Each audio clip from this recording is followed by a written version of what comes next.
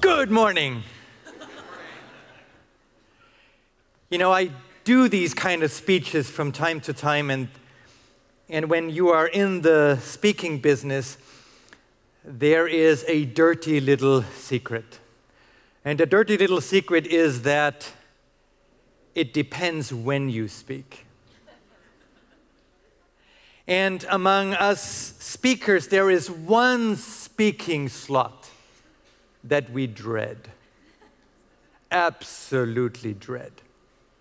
It's called the graveyard shift. And it is after the gala event the next morning.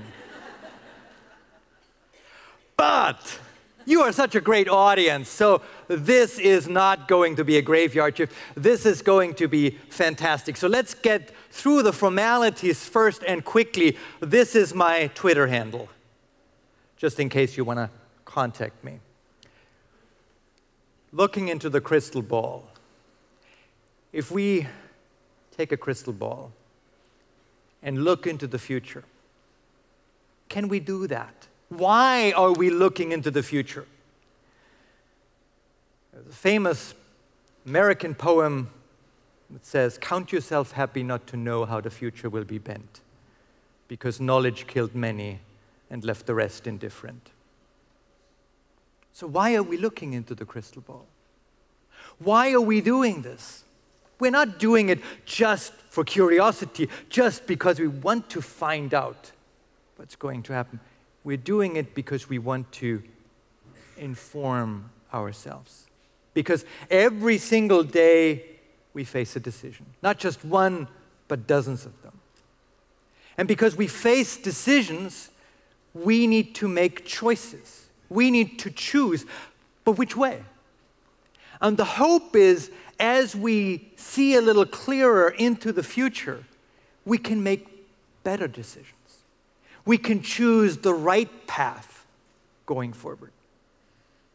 So the crystal ball is not just because of curiosity. The crystal ball is there because we want to take the right path, the path that leads us to our goal. And this is where data comes in. But let me explain with an example that probably most of you are familiar with. It has to do with this, the flu virus.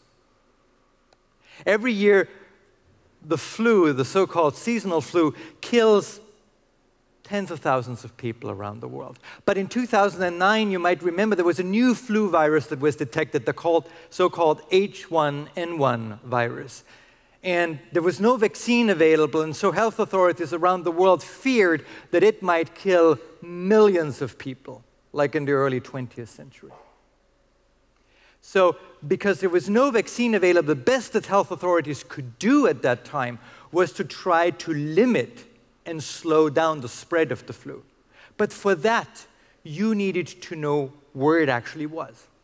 Now, health authorities have mechanisms for that. For example, the Centers for Disease Control in Atlanta in the United States are the health authorities for the United States. And what they do is that they have thousands and thousands of doctors out there in the US. And they have requested that each and every of those doctors give the CDCs a call to tell them when they have a new flu case. And out of that data, the CDC works day and night and then does statistical analysis and then knows with a high degree of likelihood where the flu was 2 weeks ago, which is completely useless when you have a potentially deadly pandemic at your hands. Just around the same time, in 2009, engineers at an internet company that you're all familiar with had a very different idea.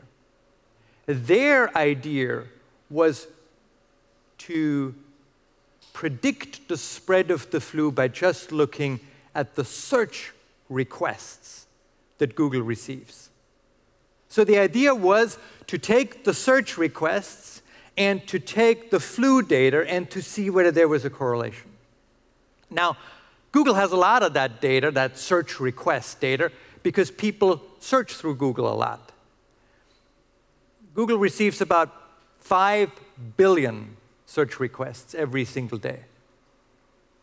And Google has saved every single one of them, including where they came from and when they arrived, for the last 15 years. So they have a lot of data available, and they can do the correlations. They ran 450 million different mathematical models, but then they found one that predicts with a high degree of likelihood the onset of the flu just by looking at search requests. Here are the official data of the CDC and the Google predictions. And you see, it's quite amazing. But what is interesting about this is that where the CDCs take 2 weeks, Google has the insight in real time. That is not precisely big data yet, but it is showing the perspective. Now, you'll probably look at me and say, come on, Mayer-Schönberger, haven't we looked at data for ages? That's right. We human beings make sense of the world around us by observing it. That's how we operate. And we collect data intuitively all the time. But at the same time, for thousands and thousands of years, we also intuitively understood that observing, collecting data that way is really hard and time-consuming and therefore costly. And so we have collected and analyzed as little data as absolutely necessary in order to answer the questions that we had. In other words, because of our inability to deal with data, we have designed the methods, the organizations, the institutions, the structures of making sense of this world based on the assumption that very little data is available. What if that changes? What if that world of small data changes because of our ability to collect and analyze data? We'll find out relatively soon, because that's just what's happening. See, it started maybe about 15 years ago in the natural sciences. Take astronomy, for example.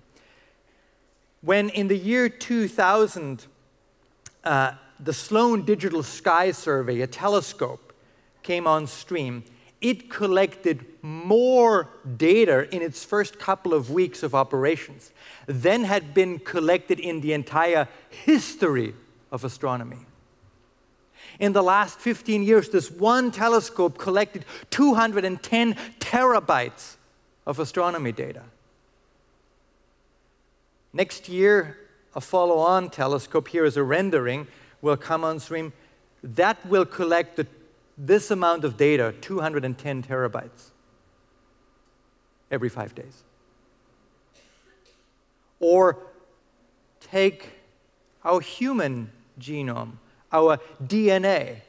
In April of 2003, the world celebrated a huge achievement. We had sequenced one human being's DNA in full. 3 billion base pairs. One DNA completely sequenced. It took us 10 years, $1 billion, a global research effort. But then we had it. But it was only for one person. Fast forward 15 years later, I can go and have my DNA completely sequenced in 1 day for $1,000. And what you get is the data of 3 billion base pairs of DNA, of me. It's not just that the sciences are full of data. Companies, particularly the internet companies, generate and collect a lot of data as well. For example, there are 500 million tweets a day, and you'll probably contribute to some of them. There is over 1 billion YouTube users that upload 5 hours of video every single second. So even if you stop sleeping, you would never be able to watch the videos that are uploaded from now on. 10 million photographs and more uploaded to Facebook every single hour, and Google processes dozens of petabytes of data every single day. Petabytes? Petabytes? Petabytes. What did you have for breakfast? A couple of petabytes? How much is a petabyte of data? See, if you take a book, collect a typical book, 250 pages, and you then have all the data, all the letters and the graphs in a book, take that amount of data. And then you take not just one book, but all the books in the library. And you don't just take one average library, but the largest library in the world, the American Library of Congress. And then you add in all of the newspaper and magazine holdings and the music holdings that that library has, 60,000 subscriptions to newspapers, by the way. Add all of that in. Then you have a petabyte, if you multiply it by 100. And Google processes dozens of them every single day. Now, if we look at the total amount of data that we have in the world, the best guesstimate that we have is that from 1987 to 2007, the amount of data in the world grew 100-fold, 100 times. Elizabeth Eisenstein, a historian, says that if we want to go back in human history when was the last time that that happened, we have to go back all the way to 1455 to 1505, when in these 50 years, thanks to the Gutenberg printing press revolution, the amount of data in the world doubled in 50 years. Here we have 100 times the data in 20 years. Now, the Gutenberg revolution caused all kinds of things, the Reformation, the 30-Year War. Ooh. Very interesting. What is this going to do? But that's only half the story.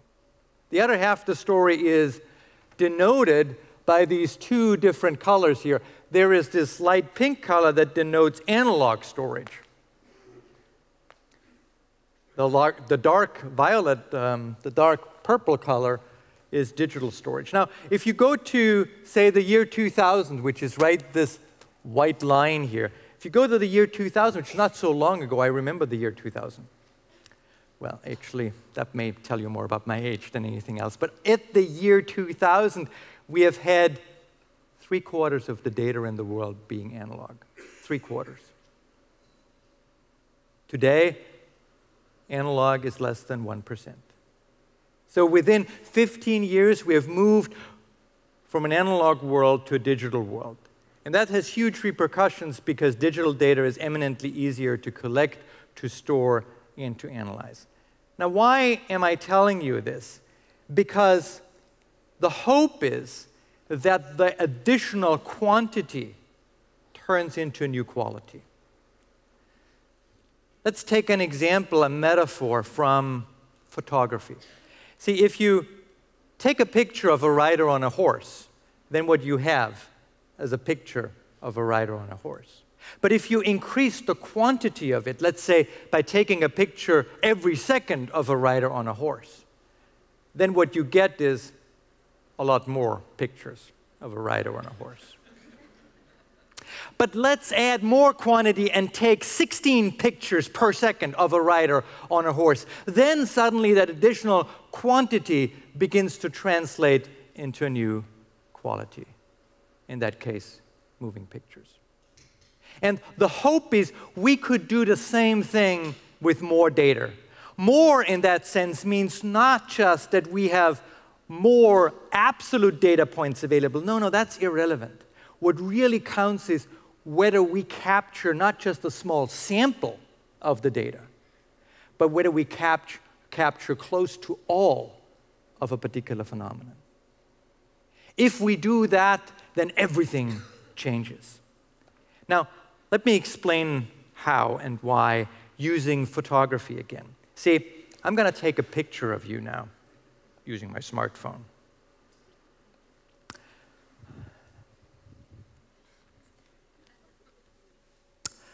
Please smile. Everyone back there, please. Okay, thank you very much. Now, I've taken a picture, and I had to make a very important choice.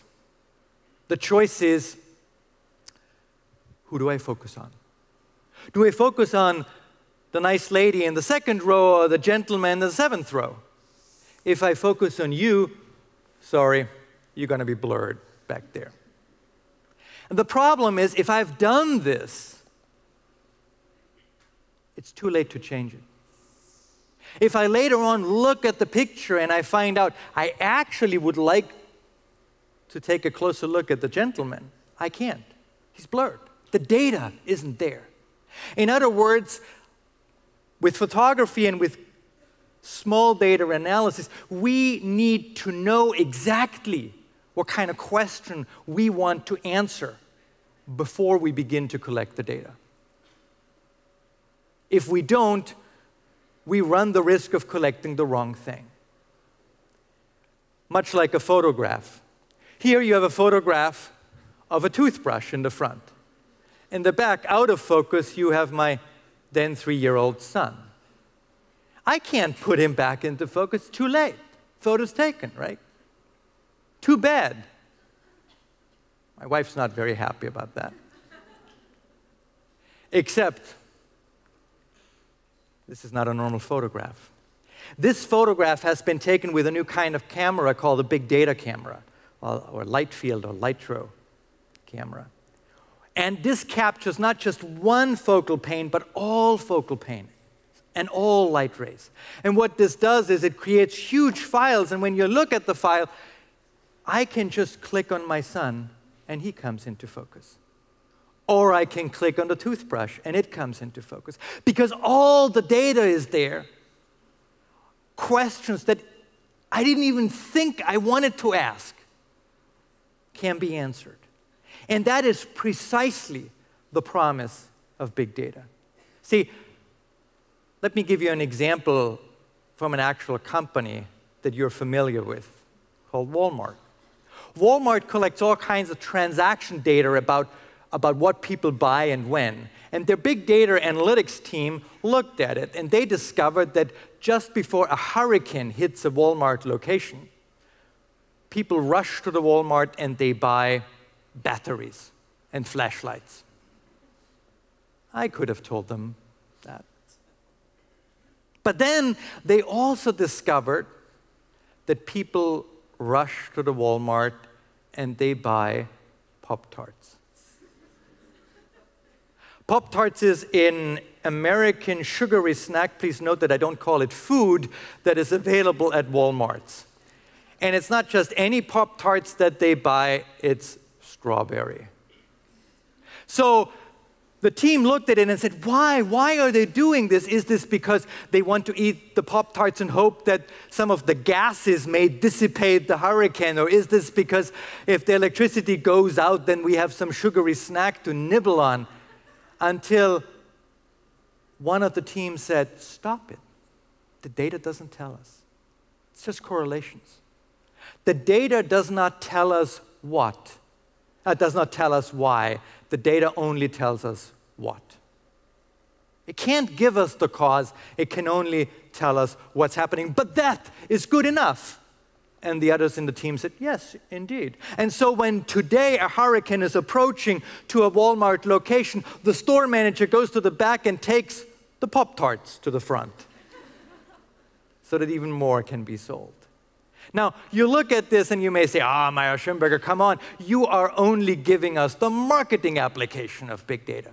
Well, actually, that's not true, because my next example is about a particularly vulnerable group of human beings and very, very important decisions about life and death. Big data is now being used to help a group of vulnerable human beings called preemies, or premature babies like this one. Dr. Carolyn McGregor and her team at the University of Ontario in Canada had an idea. She gave these babies digital sensors that were measuring the vital signs of the baby, like blood oxygenation level, blood pressure, and so forth, in real time. She's collecting, for each baby, 1,200 data points of health data per second. and doing that over hours and days and weeks and over dozens and dozens of babies. And then she's looking at the data, trying to find a pattern in the vital signs that predict with a high degree of likelihood the onset of a future infection. And she was able to find that pattern. So today they are able to predict 24 hours before first symptoms manifest themselves, just by the changes in the vital signs that the baby will have an infection. Now, that saves the lives of the baby because medication can be given earlier, but the kickers are really, first, that Dr. Carolyn McGregor does not know why, only what. Second, that in this particular case, the pattern that predicted with a high degree of likelihood the onset of an infection is not, as everybody would have expected it, that the vital signs go crazy. The pattern that is the best predictor is that within a second, the vital signs suddenly stabilize. Now, if you ask any pediatrician out there, he would have said, or she would have said, if the vital signs stabilize, baby's doing well. Actually, for preemies, not. And my third point, Dr. Carolyn McGregor, the star of my story, Dr. Carolyn McGregor, the healer of the babies in a way, or the protector of the babies. Dr. Carolyn McGregor, not a medical doctor, computer scientist. So what this does give us is a new perspective on reality, and therefore a much better, much improved capacity that we have to predict, like whether or not the baby gets an infection. But for that to work, of course, those that do it need data. And they rely on our ability to transfer ever more aspects of our life into data. We call that datafication. Now, location today is datafied. See, I come from a generation where relationships ended because we couldn't find the hotel in the new city that we drove into. When I tell this story to my students, they say, "What's wrong? Didn't you have a sat-nav?" And the answer is no, we didn't. More and more gets datafied. In Japan, a research team is even datafying human posture, that is, human behinds. With 30 sensors, they measure your behind. Now, why would they do this? First, don't ever ask researchers that question. But secondly, they do this because they are thinking about an anti-theft device for cars. You get into your car, your bum is measured, you're identified, you can drive off. Thief gets into the car, bum is measured, bum's too big, car doesn't work. That's being datafied now. And you are all familiar with the first version of Google Glass. Now, the first version doesn't do, I think, what Google wants Google Glass to do, and namely that is to datafy the human gaze.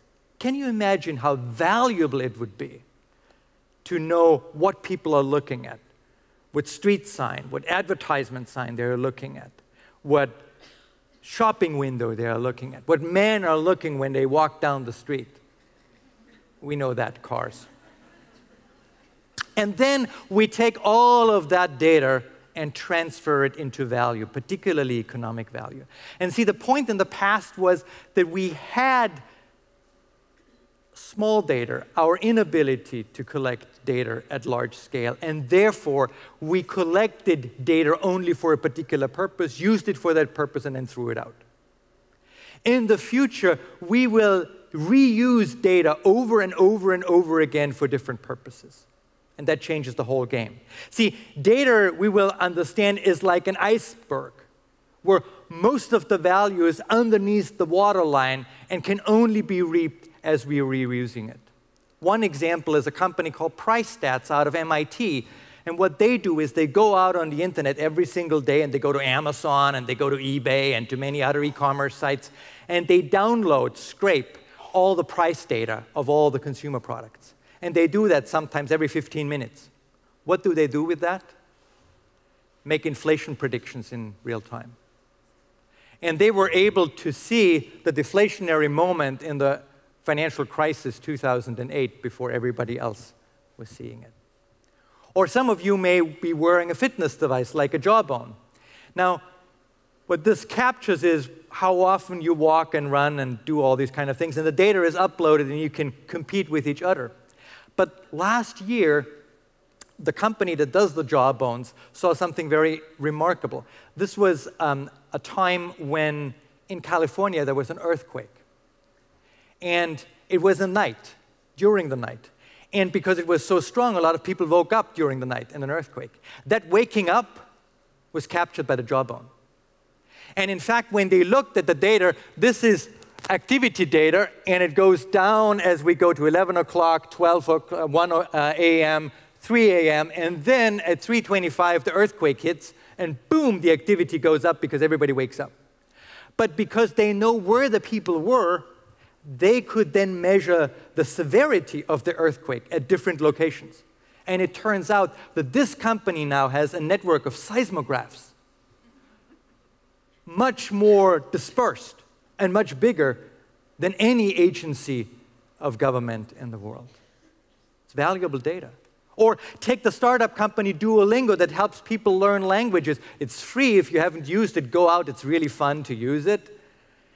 Every single day, dozens of millions of people around the world learn a foreign language using Duolingo. It's really cool. But you know what? The Duolingo folks looked at the data because there are so many people that learn the language, they record, the app records when they make a mistake and what kind of mistake they make. They understand how people learn the language. And so they discovered, for instance, that Spanish speakers learn English the wrong way. And if you resequence some of the lessons, then the success rate is significantly improved. Now, why does this insight not come from linguistic professors at the University of Oxford? Are they too stupid? No, I hope not. They don't have the data. They only have data of 30, 40 poor students that they employ. Duolingo has dozens of millions, if you want, guinea pigs out there, and that enables them and many others to take data and to transfer it into insight. And that means change. Change is coming, and change is coming really fast. But because it is change, a lot of people don't like it because it's hard. And a lot of people will say, please, let's stay on the trail, let's stick to small data, let's not go off the path that we already are familiar with. But you have to. See, Rolls-Royce, not the luxury car company, but the second largest jet engine producer in the world, had this lesson told to them and experienced themselves. When they developed the engine for the Airbus 380, they not only put all the sensors and the computers in there to capture a lot of data about the engine so that the engine can be managed very well during the flight, but they also captured the data so that when the engine lands, the data can be sent back to Rolls-Royce headquarters. 3 gigabytes of data per engine per flight. Hundreds and hundreds of engines. Then they looked at the patterns. And they were now able to predict with a high degree of likelihood when a part in the engine breaks before it actually breaks, which is great news for everyone, including the passengers. But for Rolls-Royce, it was superb news because it enabled them to move from a company that sells products to a company that sells maintenance services at fixed cost. And within 10 years, they changed their entire business model, and they now derive more than 50% of their revenues from services. Or there is a telecom company in the Netherlands that has discovered that the signal strengths of the cell towers change depending on the local weather around it. So they discovered that they have thousands and thousands of real-time weather stations out there, and they are now thinking about going into weather forecasting. A new business model, change. What will happen and what we will see in the big data era is the demise of a change-resisting company. If you cannot change, you're going to be dead. You're going to go out of business. But it's not just at the company level. It's below that, too. See, there's the story about the 41 shades of blue. A few years back, the chief designer at Google was asked to design and to pick a color for a line at the search screen. And he picked a particular blue. His boss said, "Why this blue and not another blue?" And he said, "Because I am the chief designer." And his boss said, "Prove it." And he said, "I don't prove things. You have to trust me. Or do you want me to resign?" And his boss said, "Resignation accepted."